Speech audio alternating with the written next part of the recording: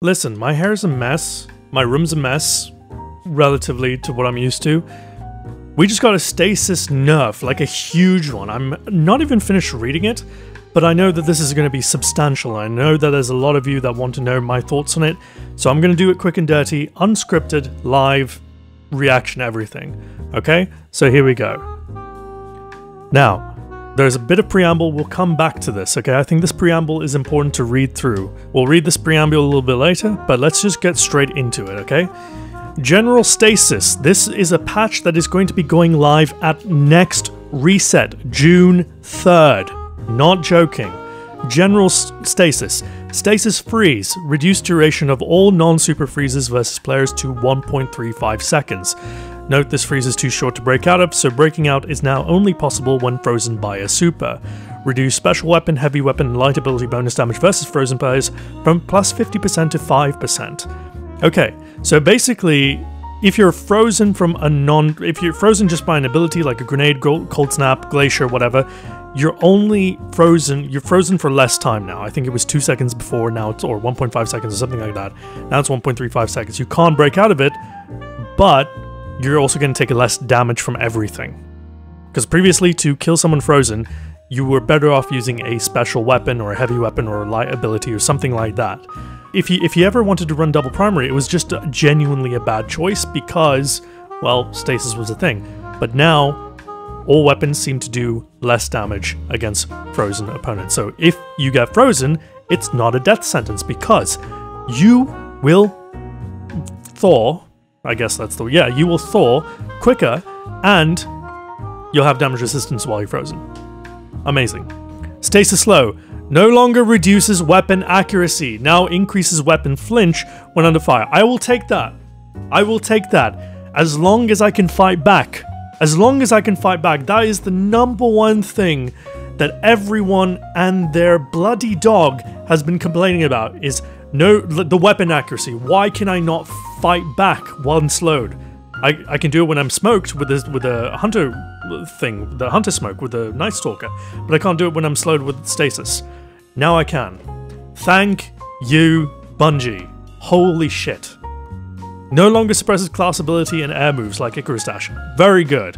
Do not suppress anybody in Destiny with respect to movement. Freezing, still not, admittedly still not super thrilled about it, but really glad they're moving back into movement. Known issue, Stormcrawler's Ionic Blink is still suppressed when slowed. We plan to address this in a future release. Alright, fair enough. Reduced movement speed penalty when slowed by 20%. That's good, we can move a little bit faster. Whisper of Hadron's Fragment. No longer increases weapon damage after freezing. Now increases weapon mobility, weapon aim assist, mobility, resilience, recovery after freezing. So, like Celerity, but also for your stats, which is kind of nice. Like, Celerity type effect is in that it boosts weapon stats passively, which is good. I was never a fan of the pocket kill clip, to be honest. I think it lasted a bit too long and it was too easy to proc. So rip Ace of Spades 2-tap builds for any of you still rocking those. This is a good change. I like it a lot. Whisper of Rhyme Fragment no longer provides overshield while in super. So funny story about that. I found out the other day that Whisper of Rhyme chains with Whisper, or stacks with Whisper of Chains. And if you were a Behemoth Titan and you had a full Rhyme overshield, you were virtually unkillable, even to rockets. The only thing that we found could kill you was a Tractor Cannon or Wardcliff Coil. So I'm really glad to see that this is gone as well. Cold Snap Grenade. Seeker no longer tracks targets after initial target acquisition. Increased arming duration before Seeker spawns from 0.3 to 0.8 seconds. Reduced detonation radius versus players from 3 meters to 1.5 meters.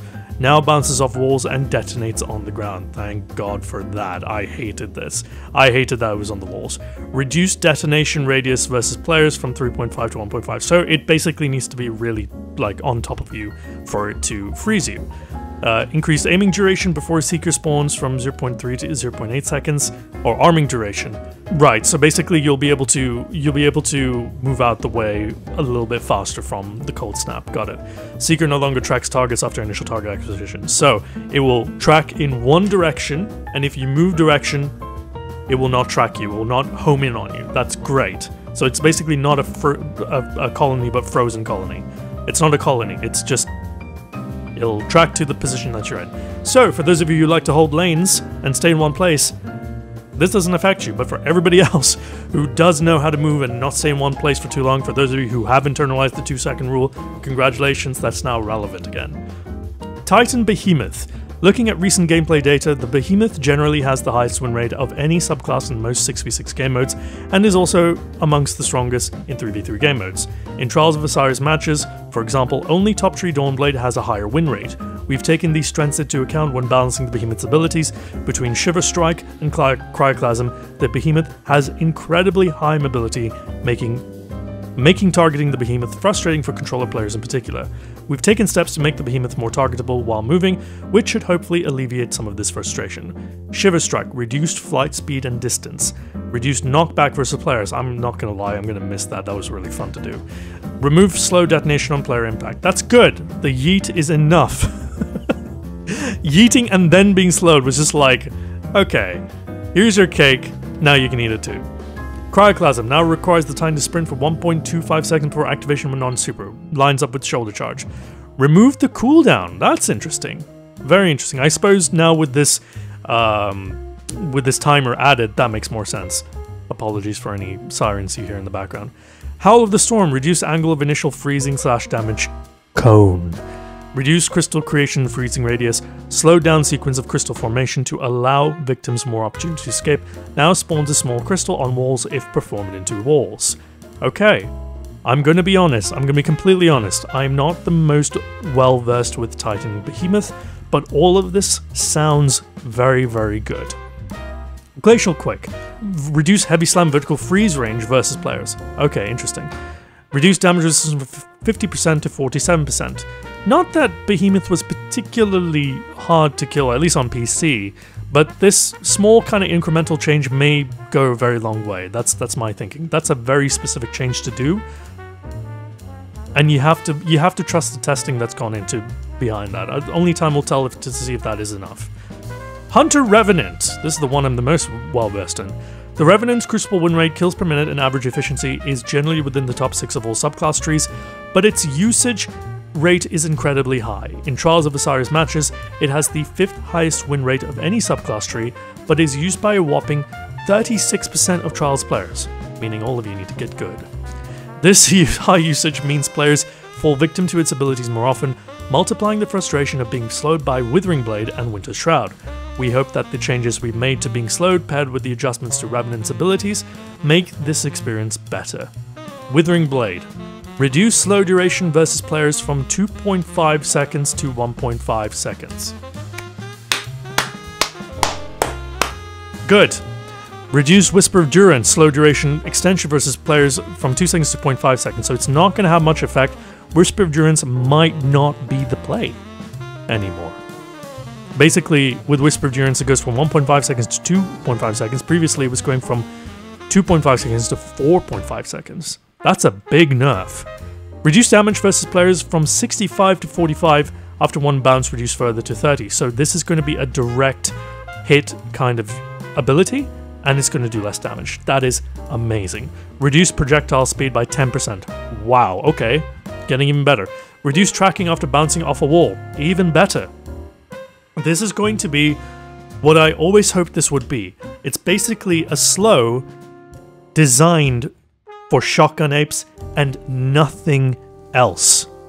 This is amazing. This might kill Hunter Revenant, but it is amazing. This is exactly what we needed. Winter's Shroud. Reduce slow duration versus players from 2.5 seconds to 1.5 seconds. Fair enough. Reduce Whisper of Durance slow duration. Yep, the same as the other one. Touch of Winter. Cold Snap Seeker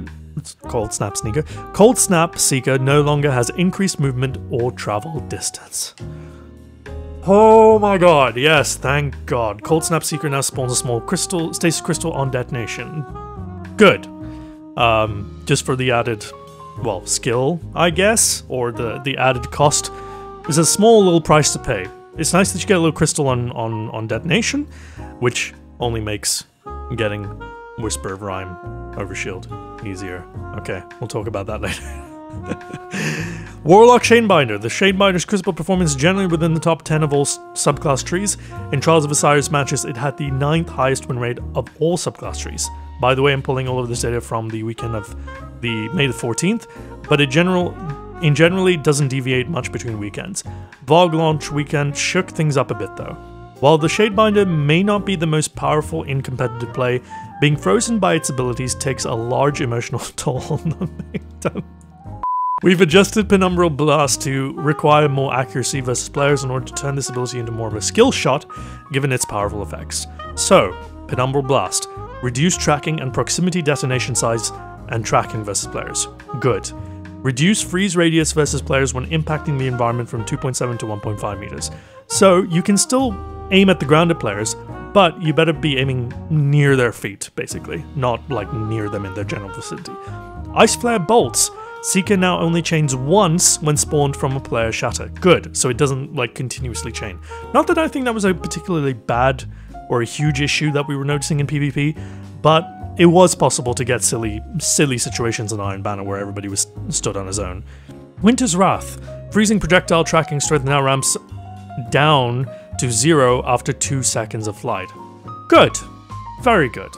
We hope these changes have a positive impact on your Crucible experience. While the gameplay team is very busy working on future releases, Crucible and the PvP community are incredibly important to us, and we'll continue to monitor gameplay and community feedback regarding Stasis and subclass abilities in general.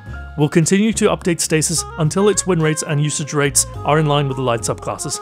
Expect more updates in the future. I never want to hear f***ing hear anymore that they're not listening and that they don't care, because all of this, on the surface, so far, testing required, absolutely, discretion required, you know, field testing required for sure. But all of this, the way it's worded, the things they've targeted, the little line here at the end, I don't want to hear ever again that they're not listening. Now, listen, action expresses priorities, absolutely. 600 days without a Crucible map, unforgivable, in my opinion. But there is someone listening. There is someone testing. There are developers on Bungie who care about PvP. This is the proof. Yes, Crucible feels like the forgotten child, and Stasis for the last 6 months has been horrible. But they're doing something about it. Yes, 6 months too late. That might not be enough to bring some of the people back. It's being tackled in a big way, and they said something before this that really said a lot. It's what they said in this preamble really means a lot for me as a very aggrieved PvP player, like someone who had a video ready to go to talk about Stasis and now that's just been nixed. But basically, I don't like Stasis. I've never liked it since it came out. I've always said, even though with the scrub mentality video, I've always said, listen, don't make excuses for why you're dying. But when you're talking about the state of the game, you're talking about the state of the sandbox and all of that, it is important. It is important to look at it from a macro perspective. And when you look at it from a macro perspective, Stasis was not good for PvP. It was not good for the Crucible at all. It was driving people away. It was making people angry, frustrated. It was just bad.